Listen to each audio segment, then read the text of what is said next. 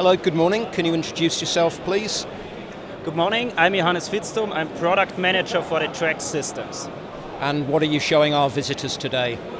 We are showing our visitors the news about track systems. So we figured out that the market is now educated about the systems, that the market is now responsive, and that they know how to use the systems. So we, as B&I, as a technology leader, have to introduce new stuff to our world, to our customers.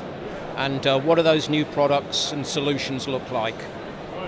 At first, I'd like to show you the Human-Track Collaboration. So in that case, we introduce safe motion on the track system.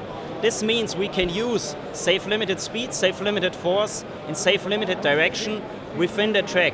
So this allows our customers to make semi-automated production directly at the track and in an individual way as they need it.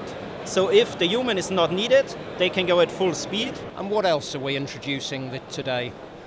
The next topic is the interlinking. So the combination of the track system and a cost-efficient conveyor. For some applications, it's just needed to have 1 meter of intelligence to fulfill the full needs of the customer's requirements.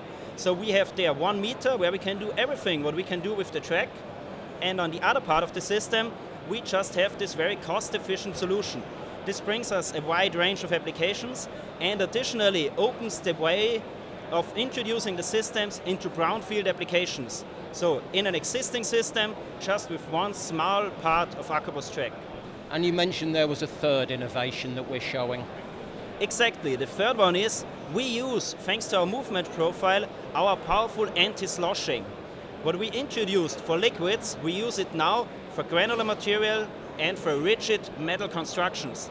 They also tend to oscillate, and because of our movement dynamics, we prevent them from not oscillating. So we know how to move, that the system stays in a quiet mode, and this allows to increase the throughput for all our customers. Johannes, thank you. Thank you.